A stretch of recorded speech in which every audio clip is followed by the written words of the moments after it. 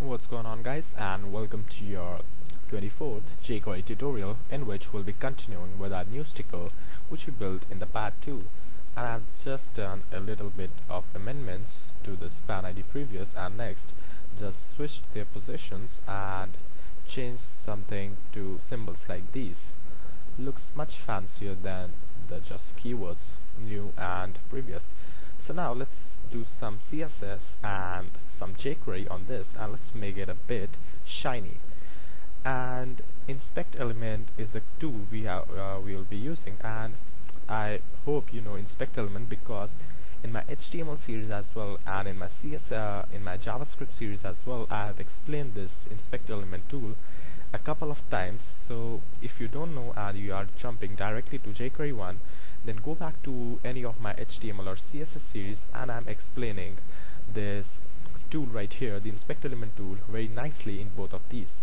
So let's get started and let's apply some CSS to it, and let's say to make new sticker a little bit of padding, 10 pixel background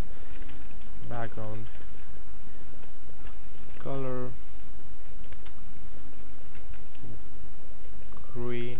Should not look good, but let's select a good color from here.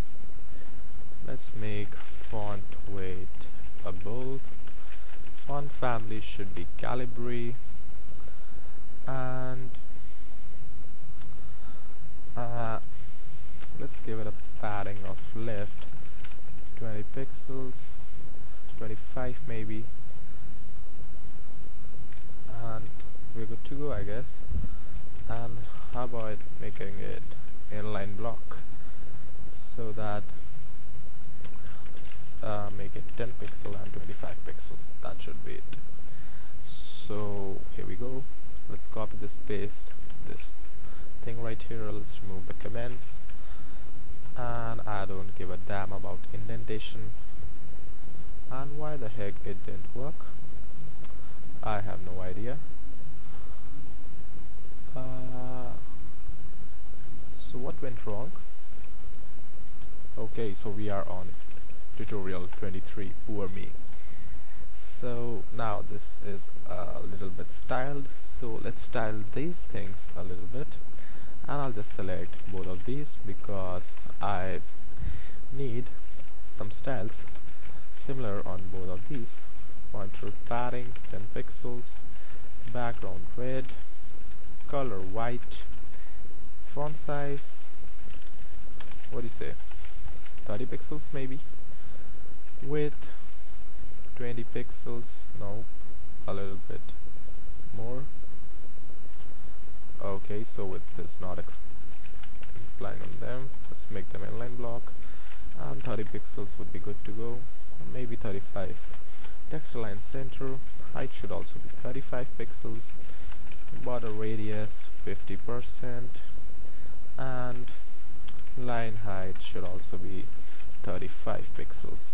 So we have got a nice little circle.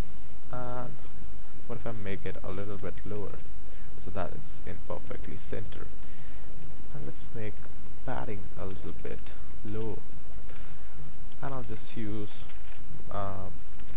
what you say, box sizing, border box, and the height is right now 35 by 35, so I will just go with line height as 20 pixels maybe, and let's copy this out and paste it right here. So we have got two buttons on clicking which would turn the sentence to other new sticker, and let's make this thing a bit more fancy with jQuery. And right now it kinda immediately appears, let's give it a kind of shading and smooth transition to happen. So right here let's work with next, and we would get the same code for this one as well. So right here I'm just removing the class active, which seems great, and I'm adding the class active to this automatically. But let's say to set the opacity to 0.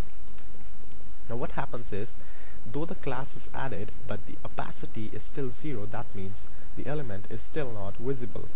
So now let's animate, and I know that I haven't explained this method yet, but I promise you that even immediately in my next tutorial. But just learn about that. This animate is kinda your gem house if you want to make your transitions very smooth and very realistic. So right here we are doing that for this. Let's make it same for next one. Next, let's reload this. 1, 2. Okay, so we have got all of these. And why we have got all of these? Because we have to use active div instead of this thing. So let's reload, and I guess I messed up with the code a little bit, because this has to be active, I guess. No, this has to be newsticker. Yeah, I remember now. Let's reload.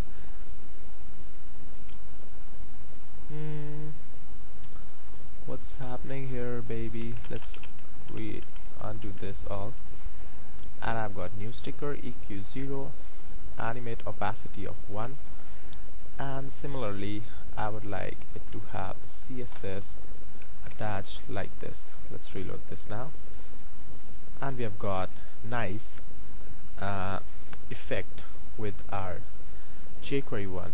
Now you see we get kind of smooth transition between this, and we can just copy and paste this line with, or why not the whole bunch of code. Just replace it with brief, and here as well just replace it the EQ with -1, and everything is same. Let's reload this, and we have got our nice new sticker styled in the ugliest way possible in the world, but yeah, who cares? So you could make a lot of new styles out of this. You could try your own CSS, make colors gradient, and you could use some more of jQuery if you wish to, and that's how you create a simple new sticker with jQuery. So thank you for watching this video tutorial, and I'll see you then next time with probably this animate baby right here. So see you then, and don't forget to subscribe.